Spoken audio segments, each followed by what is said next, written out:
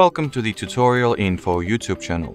Today in front of me I have Tecno Spark Go, and in this video I will give you a few advices on how to improve the system performance and fix the lagging and slow Android phone.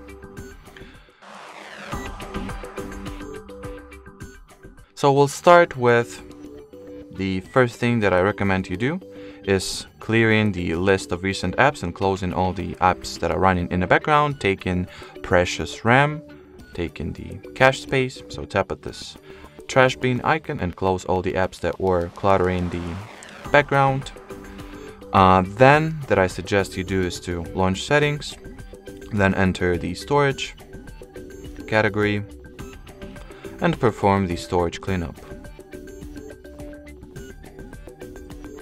You can also, continuing with the topic of storage managing, you can also try opening the list of installed apps. So by going for the app management and app list, over here, look through all the apps that are installed and uninstall the apps that you do not use or no longer need, but they still occupy a fair amount of storage and, well, slowing your phone down then, or hence slowing your phone down.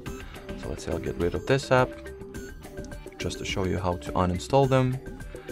Then I suggest you can also enable the performance mode by launching settings, going for the battery lab category, and over here tap at the enable power boost button. Here is the list of measures that it will resolve to.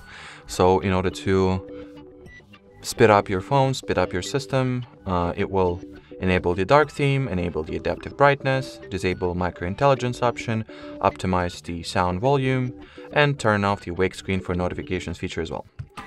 And then you can also try expanding your random access memory or increasing its amount, since this Tecno phone has a very neat feature called Mem Fusion. So open the special function category of settings, then go for the Mem Fusion, turn on the Mem Fusion toggle, select the amount of gigabytes you would like to increase your RAM for, and then reboot the device in order for those changes to be applied.